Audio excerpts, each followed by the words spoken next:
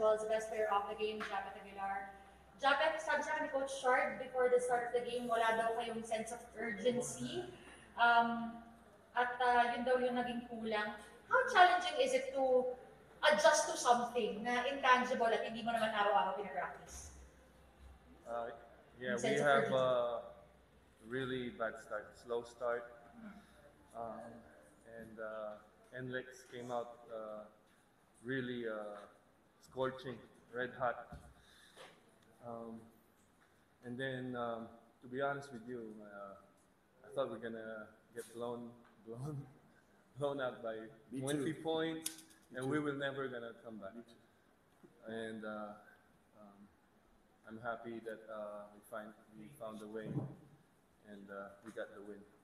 You were down by as much as 19 points. Trinabaho niya yan all the way to the fourth. You got your first lead with 6 minutes left. Paano nagbago yung flow ng game as soon as you got that lead?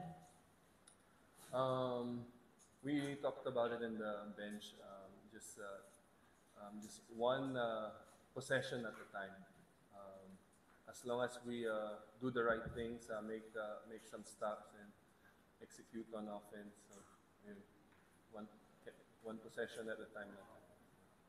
Coach, how important is it to get back on a winning column, to prepare for the game against San Miguel on Friday, as well as getting the team prepared, especially knowing that you'll be flying out at the end of the month? Yeah, well, we can talk about the flying out at another time. This is about the game.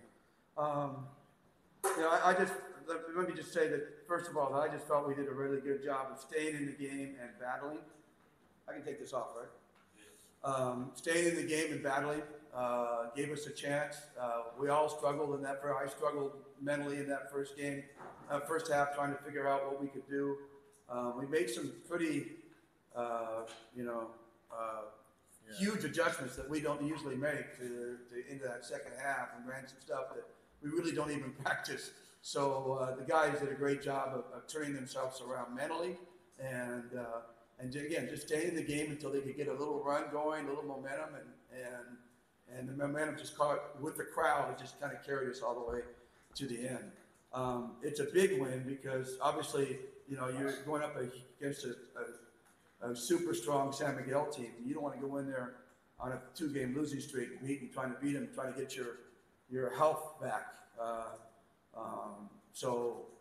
Because you're not going to get healthy against San Miguel. You're going to probably be pummeled even some more. So it was important for us to have that opportunity to play San Miguel coming off a win and feeling confident rather than feeling down. So that was absolutely crucial win for us.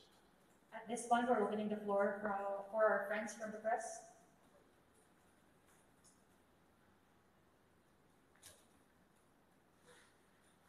Coach, how about Arvin's shooting today? He was not attributed to the comeback.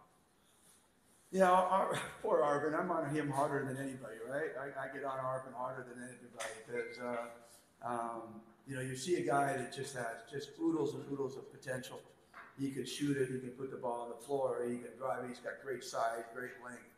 And so the expectations for him are so high, and we just keep trying to ring him and try to get more of those expectations and more of that potential realized. So again, tonight was, he's taking steps. And every time he has a good night, he's building confidence on what he's doing. We know he can shoot. We know he can score. What we're looking for from him is the effort parts of the game, getting to the rebound, defending. And I thought he did a really good job. He matched up with big guys in the second half, and he did a really good job of jumping out on screens and battling the big guys at the rebound. And those are the things that we're really excited about when we watch Arvin play. The three-point shots, the other stuff, that's just common for him. That's easy. The hard stuff is the one we really want him to do. So kudos to Arvin tonight. He played an excellent second half, and I was real proud of him, especially the effort side.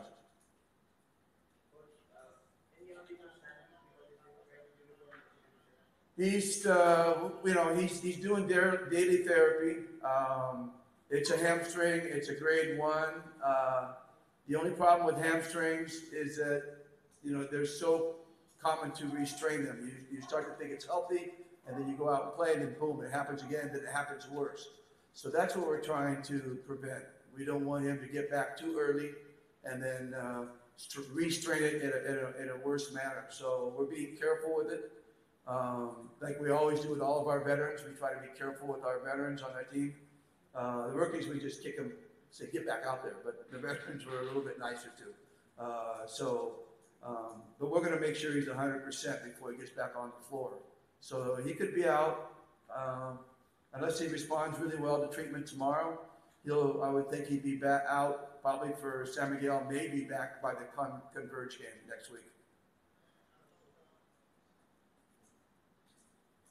Coach, in past games you mentioned about your team still not in the fitness level that you wanted. Do you think your team is now right there, or your team is still?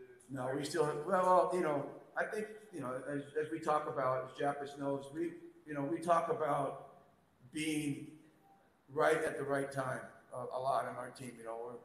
We know that it's a long conference in terms of the eliminations, and we're coming off a championship, which we had to really expend an incredible amount of energy. So we know that there's in the beginning of the conference, there's going to be a little bit of a slowdown for us, and we just can't keep that push all the time. Otherwise, we'll wear our guys out. We're going to get a lot of injuries. So we try to kind of play the conference, I don't know how to say it, like in a cadence, and the cadence will quicken as we get closer to the middle of the conference and to the end and into the playoffs.